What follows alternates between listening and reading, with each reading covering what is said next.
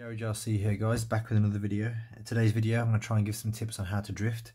Now I'm no self-proclaimed expert in this, but I feel like I've improved of recent, so I'm going to try and divulge the things that help me.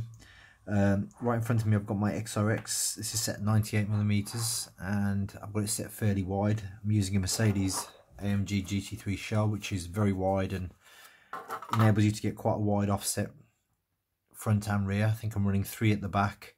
I think these might only be 1 at the front, but you can see I've got the bars extended pretty far out, so I've got quite a wide track there at the front. Okay, I'm going to get right into this. We've got some footage of me in a moment of trying to film the controller while I'm drifting, so you can see what my hand movements are. I've tried to commentate on it, but it's difficult to do both at once because it's a bit intuitive. You can't always explain it. It's like riding a bike, but I'll try and explain it here first. So when you first move off with these cars, you've got rear wheels spinning. If you go slowly, the car will move forwards, okay, as in it will go in a straight line and it won't skid. If you've got your gyro set at about 35%, 40%, then you shouldn't get any wheel shake if you move off slowly. As you start to move off, if you start to put power on, the car starts to slip, the gyro will start to correct the wheels in the direction the car's slipping. So if your car starts to move this way, your wheels will start to turn and you'll start to go into a drift straight away. Now, on an all-wheel drive car, you don't really have to do anything apart from just control your direction. The gyro will do the rest. On a rear-wheel drive car like this, as you start to counter steering, if you keep the throttle at the same level, the car will carry on drifting in that direction. If you want to change the angle of the car, you then have to decide if you're going to exert more power, which will cause you to spin out, or you're going to try and play with your steering. Now, this all depends on what point the car is in the drift. If it's in a point where it's got plenty of balance, it's not going to overspin, then you can give it a bit more power and the angle will increase. Then you might find a sweet spot where you're almost, wheels are sideways and you're almost doing a side crawl. At that point, you can keep your throttle and steering in the same position. Normally it's sort of you're at full lock, as in the steering angle. And from there, if you want to change how the car is angled, you almost have to steer out of it, and the car will then, you'll see in the video, you'll see it do some twitches where I'm changing the angle, and you start to feel the control and the position of the car. You can adjust how the car's sitting just by doing these twitches. So you have to sort of twitch into the turn, then back out again, so that you're steering in the opposite direction, where the gyro would take you. With that, you can control the back end of the car. So you'll see me doing that in the video in a moment, and you'll see the car kind of, and then stop. So it's kind of changing angle and stopping.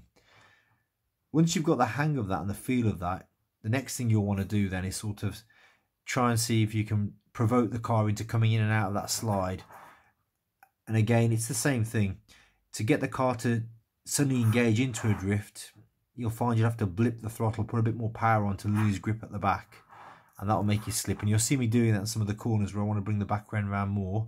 Typically when I want to change direction, you'll see me blip the throttle and change the steering angle so that I can change direction with the car. If you're going slow enough in a gentle enough drift, and I corrected myself during the filming of the video, you can change direction just with the steering and the car will follow, as long as you're doing a sort of slow, gentle drift, and the car will, as you decide to change direction, kind of follow and go around. But if you're going quicker, the only way then, if you're drifting sort of this way and you want to change direction and then go that way, so you're drifting this way and you want to go that way, the only way to spin the car around then really is to either brake or blip the throttle to change the grip to make the car swing the other direction. A lot of steering input is required. You can see I'm doing that in the video. The figure of 8s are quite a good one because that will teach you how to change direction, then maintain the drift as you come around. So typically you'll be drifting around, drifting around, drifting around. And then when you get to this point, you're going to want to change to go in the other direction, blip the throttle, and then off you go in the other direction. Sorry, I'll take that back onto camera. So it's difficult to explain. It looks a bit silly the way I'm doing it here with the car, but a lot of it is down to how you control the throttle and the steering in terms of aggression. If you're too aggressive, the car just will fly around. It will just spin out every time. You have to be more gentle, and you'll see that with the steering movements that I'm doing. Okay guys, I'm not going to talk too much longer here. I'm going to show you the footage. Hopefully it'll be some use to you guys. I'm not sure how easy it is to interpret this or actually translate this into what you do yourself, but if you can see how the car's working, hopefully it'll help you. So guys, let me know if there's any other pointers I can give you with this. I feel like I've improved tremendously since I've had the XRX. My drifting, I can actually do obstacles and stunts, or not stunts, tricks almost. And certainly I've raced on a drift course in a battle, and I've held my own. So okay guys, I'll leave you with the footage.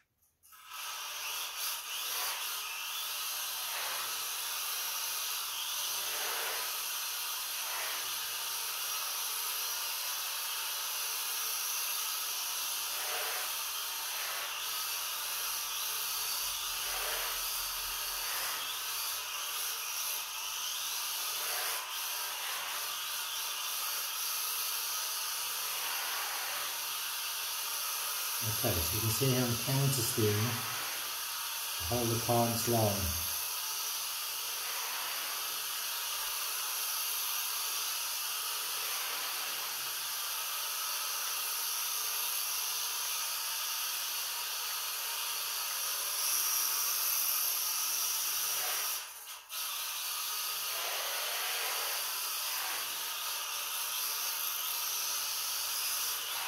Okay.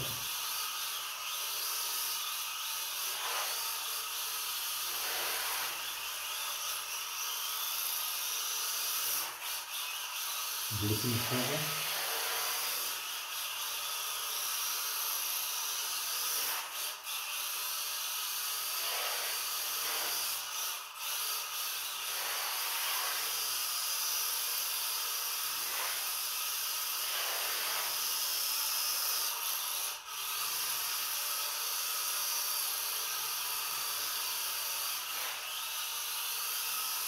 Okay.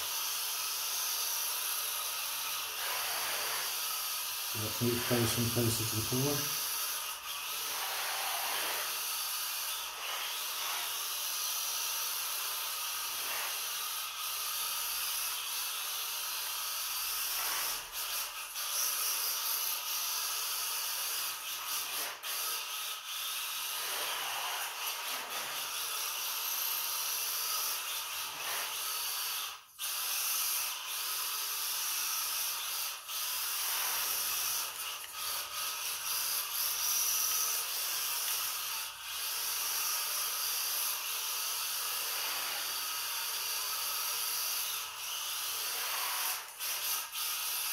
So to change direction, hit the throttle.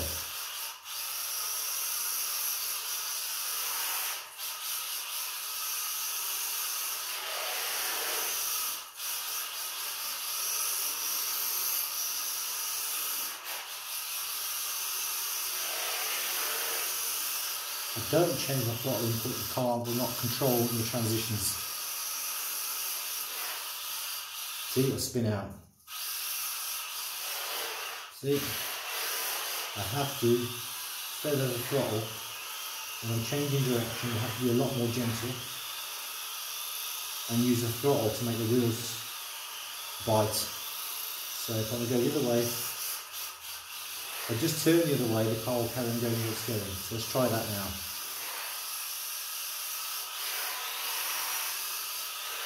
So let's just spin the car around, turn the car that way. Okay, at a low enough speed it will.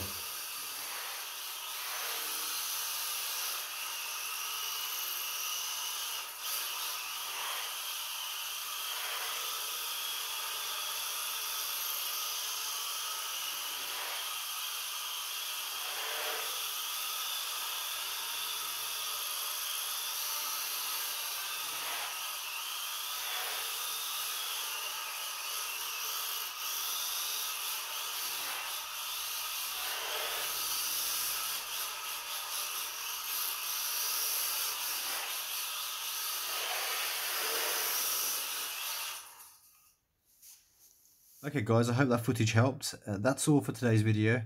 If you like what we do here, drop us a like, subscribe to the channel, and I'll see you guys all next time.